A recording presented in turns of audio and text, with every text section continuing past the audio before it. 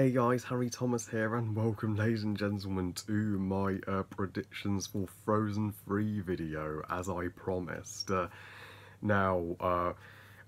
doesn't want a Frozen 3 after seeing all of the open endings of Frozen 2? So without further ado, if you want to know my predictions for a possible third installment in the Frozen franchise, then just keep watching. First things first, my most major prediction for Frozen 3 would be the revelation that Elsa and Anna's mother, Iduna, survived the shipwreck. And this was a revelation I was praying would happen in the second movie, and I felt kind of gutted that it didn't. I think if Iduna's lullaby, all is found, as to Elsa and Anna in the opening of Frozen 2, didn't indicate that she may still be alive, I don't know what does. But maybe there's more to the story than we think. Maybe Agnar, when the ship was going down, because Iduna, as we all know, saved his life when the Northuldra and Erendellians were at war. Maybe when the ship is going down, he doesn't want her to drown. He puts her before himself, so he saves her life in return just in time. And as he does, and she safely sweeps to shore, that's when maybe Iduna could meet up with the main antagonist of Frozen 3. Frozen 2, of course, had no primary antagonist. It was the threat itself was Arendale's destruction from the spirits and the Northuldra being trapped in the enchanted forest forever. But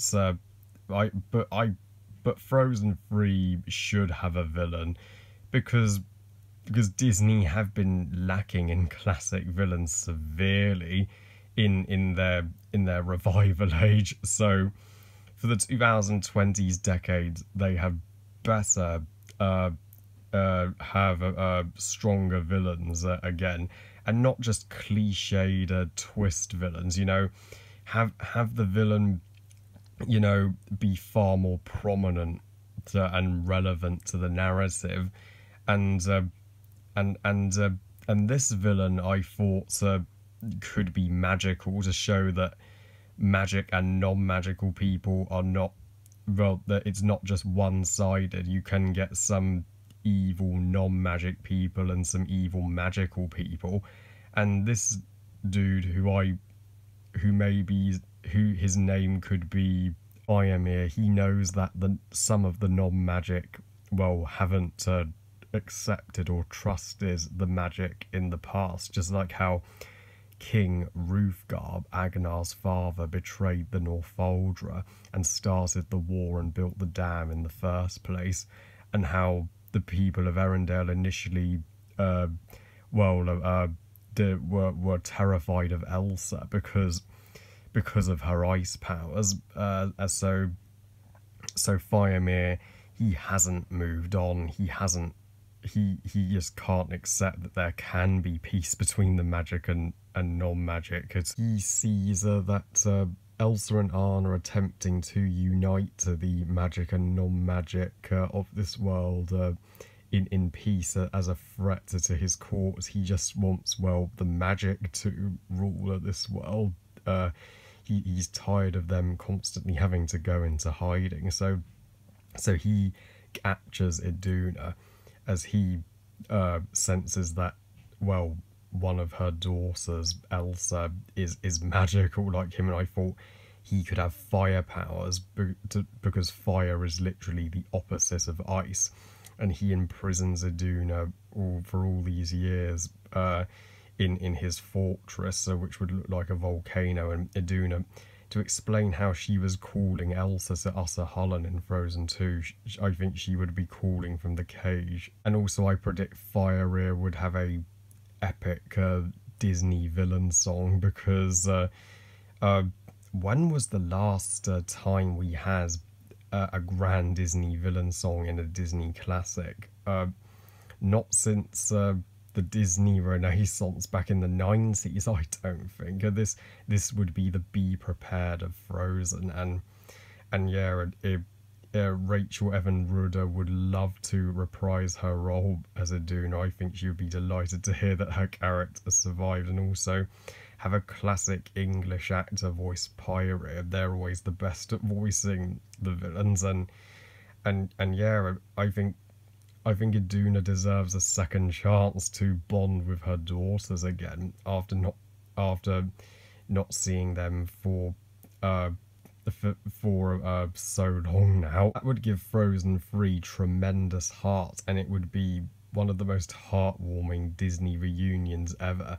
And it would be unexpected, because we don't expect to see, well, a mother with this big a role in a Disney movie ever. As for Anna's role in Frozen 3, Anna I think, will come of age more than ever in this third movie, and I think the beginning of her story will be her wedding to Kristoff, as that was set up in the ending of Frozen 2, of course, and I think her and Kristoff will be, well, we'll see how they rule Arendelle as queen and king, and then they will have years will pass and they will have a daughter of their own. So Elsa will become an aunt, and Iduna will have a granddaughter.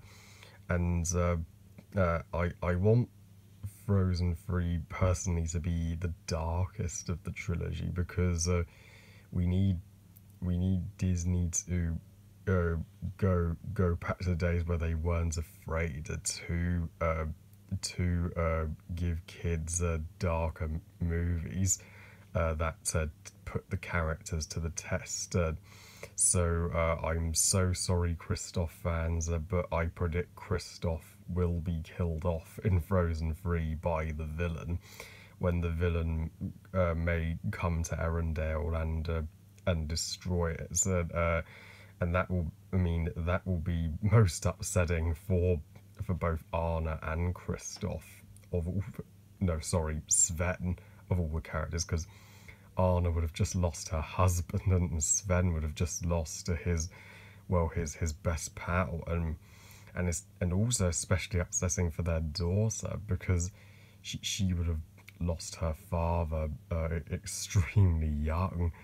So I think at Kristoff's funeral, I think Elsa and Anna will be there as Sven and Olaf and the daughter, and I also think Iduna will be there just to pay her respects to the son-in-law that she never really got to meet. So, but yeah, I mean, Disney have been lacking in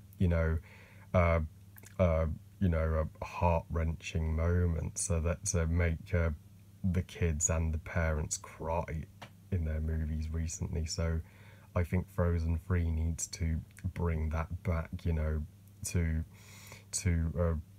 just to hit us in the feels. And I think Kristoff's funeral will be one of Disney's most emotional moments in years. And to be honest, Kristoff had the least to do of the protagonists in Frozen 2, so I think there wouldn't be much for him to do in Frozen 3 except marry Anna and have his daughter with her. But don't worry, Olaf will be safe in Frozen 3, even though Olaf will have less songs and jokes than he did in Frozen 1 and 2, because I want this movie to be more mature than its two predecessors, like I said. And finally, after the loss of Kristoff, I think Anna and Elsa will make the decision to, take the people of Arendelle and the Northuldra to a place where the magic and the non-magic can live in peace. You may have noticed, of all the characters I have predictions for Frozen 3, I have barely mentioned Elsa. Well, fear not, Sir Frozen fans, as Elsa, don't worry, she will still be, well, the most major character in this movie, because Frozen has always been her story, and I would love her for Frozen 3 to not just have one or two fight scenes with the villain Fyro. We get to see a battle of ice and fire, which will be epic to finally see a villain of magic that's Elsa's equal. But also, I'd love Elsa and Anna to have even more sisterly moments together, especially as Elsa would be, well, the best comfort Anna could have after Anna just lost her husband, and Elsa would, I think she would adore her niece and love being an aunt for the first time, but I would love Elsa to, well, and Honey Marin, the Northuldra girl from Frozen 2, who informed Elsa of the fifth spirit that could bring them together in Usserhallen. I would love them to become a couple, because Elsa, let's face it, I think Elsa is gay.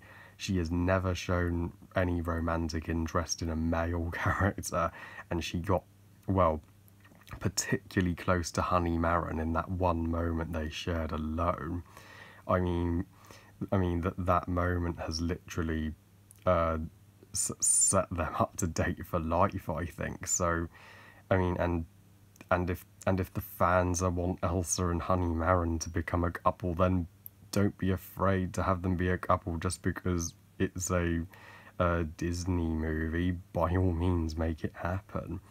It would, I mean, we already had, Disney already put in their first gay couple in Onwards, so why not in Frozen? And it would be lovely for Elsa to find somebody as well as Anna. I don't want Elsa to just be single and alone for the rest of her life.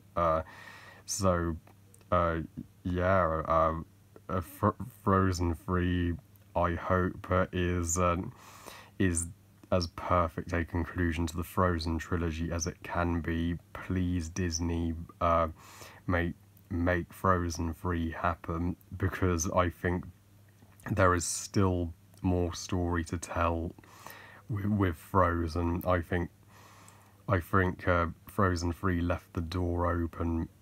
No, sorry, I think Frozen 2 left the door open for a third movie perfectly. So yeah, I think we'll most likely get this movie in 2023, and that would be the ideal release. That would be literally on the first movie's 10th anniversary. Oh, and I almost forgot to mention, you can't have Frozen 3 without the songs, so they would need one or two or even three musical numbers for Elsa that can live up to the majesty of Let It Go Into the Unknown and Show Yourself. Well, I love you guys. Thank you for watching. I hope you guys enjoyed this predictions video. And what are your predictions and hopes for Frozen 3? I would love to hear them. Please comment and let me know. Please like this video and subscribe. But please follow me on Twitter and on Instagram. And I'll see you all next time when I review a Scuba, which is thankfully on digital. And I'll also be reviewing Willy Wonka as requested. And remember, movies are us. Bye, guys.